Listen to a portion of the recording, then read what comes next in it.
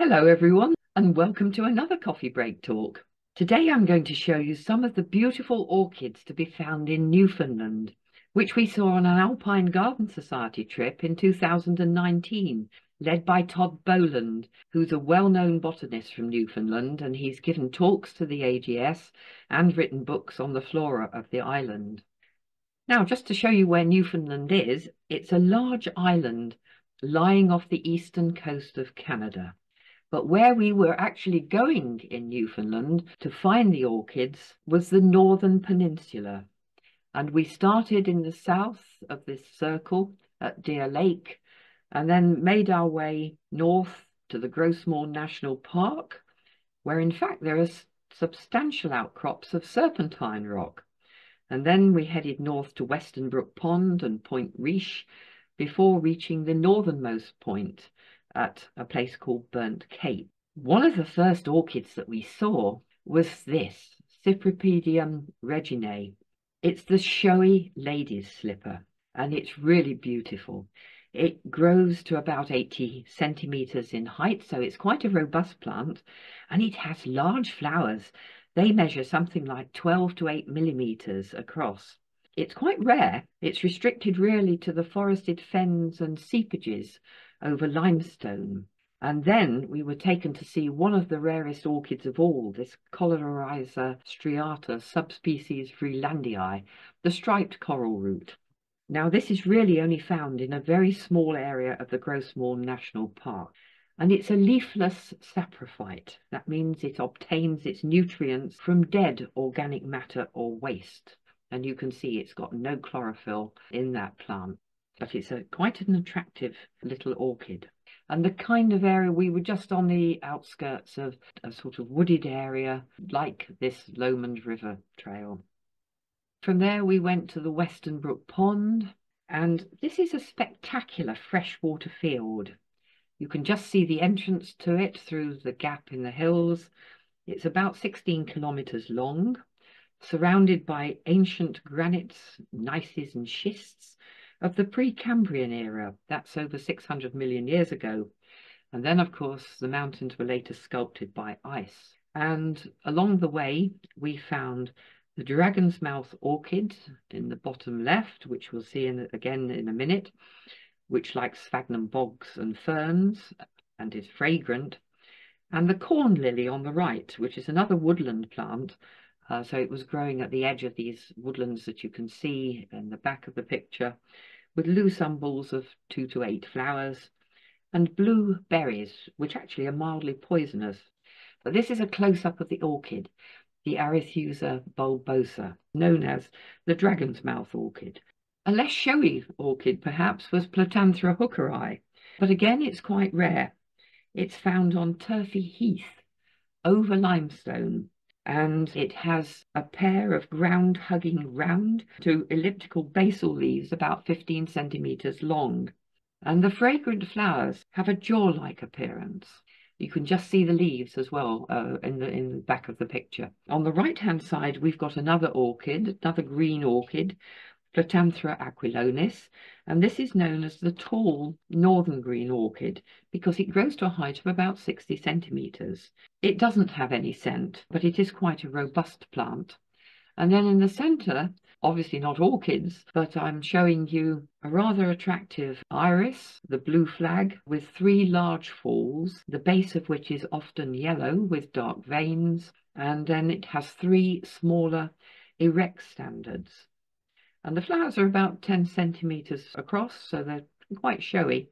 At the top, we've got a fern, the cinnamon fern, Osmundastrum cinnamomea, which has a vase-like crown of fronds at the end of a thick rhizome. And then the rachis are covered in cream to rust-coloured woolly hairs when they're young, which is what you see in the picture. And then the sterile fronds turn from golden to rust in the autumn. One of the most beautiful orchids, though, that we came across, I think, has to be Cypripedium parviflorum. This is the yellow lady's slipper orchid. It's widespread. It has a bright yellow pouch, and the petals are a sort of greenish to reddish colour, as are the sepals. and the lateral petals are usually twisted, but you do get straight forms as well. And it's quite widespread, not only in Newfoundland, but across North America too. Normally it's an upland plant, but of course in Newfoundland it's pretty close to the sea, and it prefers slightly acid to neutral soils in woodland or shaded boggy habitats. And then we came across this specimen. I say it's got 100 flowers. I actually gave up counting. I couldn't quite determine how many, but it's very close to 100. And I think if you were ever in a position to show that at an Alpine Garden Society show, it would walk off with the Farrer medal. It is a stunning plant. We also found another Corralorhiza, Corralorhiza trifida, and this is known as the early coral root. It's a leafless saprophytic species, again like the other one, with a smooth yellow stem, only about 20 centimeters high, so it's quite dainty. And then it bears these green flowers in loose racemes of about 3 to 15 little florets. By the time we reached Point Riche on the coast, we came across the pink-flowered wintergreen, Pyrola acarifolia, and you can see there are caribou there too on the beach. And the orchid has these rich pink bell-like flowers and also quite deep pink leafless stems. All the leaves are at the base. They're quite leathery and kidney-shaped and toothed. Now the caribou, it does look a bit mangy, and that's because, of course, it's the summer and it's losing its winter coat, it's molting. In 1995, there were said to be about 20,000 woodland caribou in Newfoundland, and the slow-growing lichens of the limestone barrens are the mainstay of its winter diet, but they do eat other green plants in the summer. And they eat about 5 kilograms of lichen a day.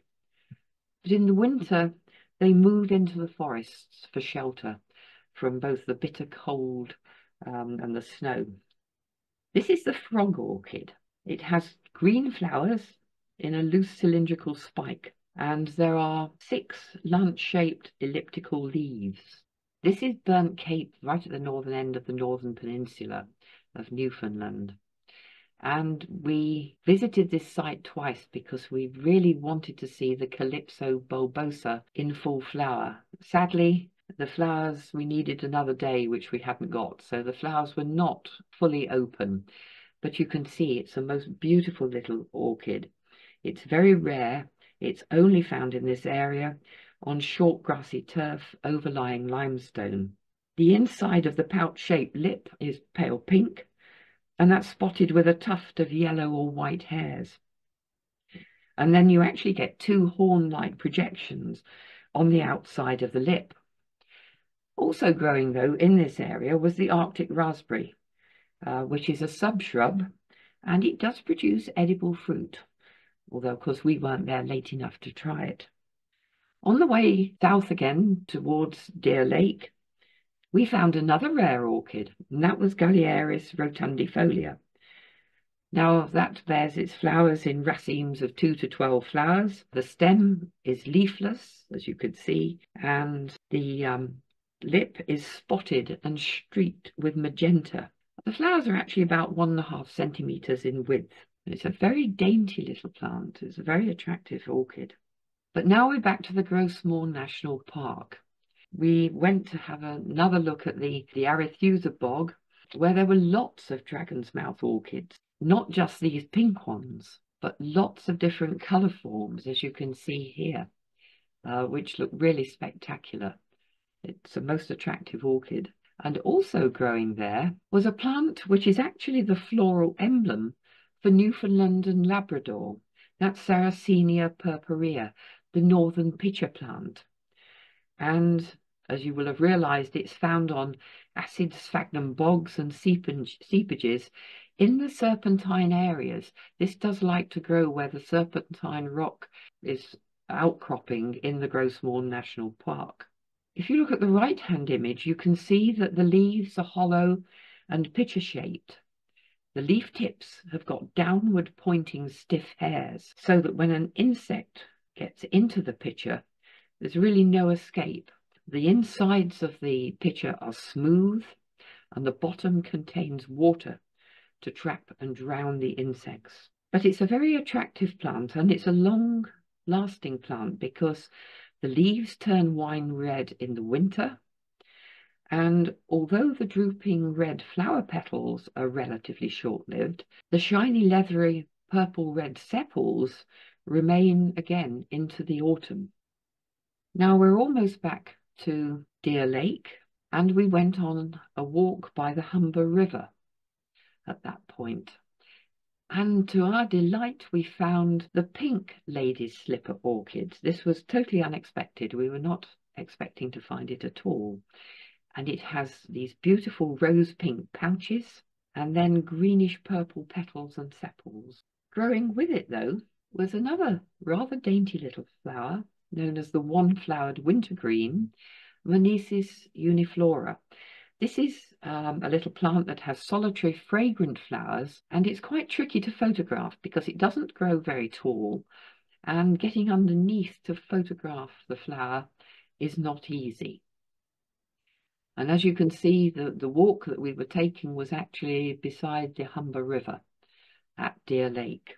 So this has brought me to the end of this talk, and I hope you've enjoyed seeing some of the beautiful orchids and other plants of Newfoundland. Thank you.